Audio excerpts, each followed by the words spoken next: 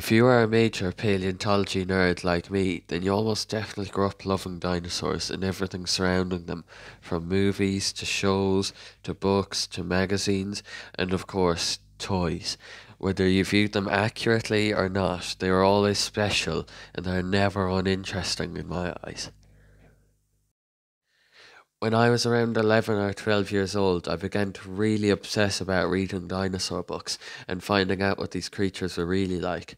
I even remember having some National Geographic books which could have outlandish and unrealistically stupid facts, but no matter what, I would simply listen to what it said, and if I ever heard a fact that contradicted the book, I'd simply label it as false.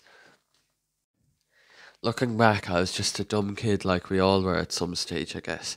However, it was during this time I would ask myself, why do we not get taught about this in school?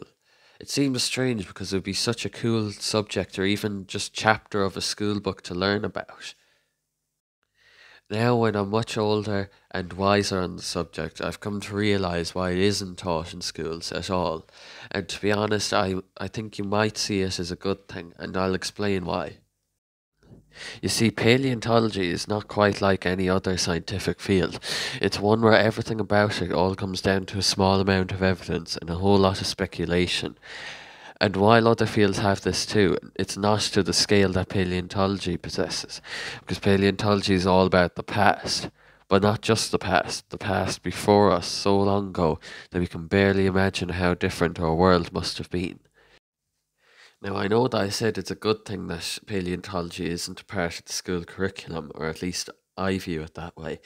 And I know that it might be hard to understand why, but personally, I think it's better because it would be impossible to keep up to date with all the new discoveries and new changes in design that are coming out, that even a school book wouldn't, or anything, would not be able to keep up with it because paleontology changes so fast.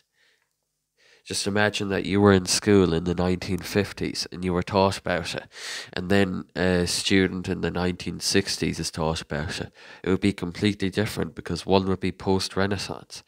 That's how vastly different times can be for paleontology, and that's why maybe it's just a good thing to leave it as its own thing for when you visit college or to study on your own at home. And of course, a lot of kids, as they become teenagers, seem to be no longer interested in dinosaurs and see them as boring and cartoonish a lot of the time. So that you could imagine if you're learning about a subject you didn't like, and paleontology could be that for some kids. So it could take away a lot from the wonder and love that we have for dinosaurs, which I know it might seem like a bad thing that's not taught about in schools, but personally, I see it as a good thing. But at the same time, I would like to see at least maybe even a chapter in a science book in schools related to it, which would be something cool to see happen. It would really help paleontology become more mainstream. Maybe that's just me though. I want to hear what you think about paleontology. Could it be taught in schools? Would it be a good idea? What do you think? How people would react to it? Let me know in the comments, and I'll see you in the next video.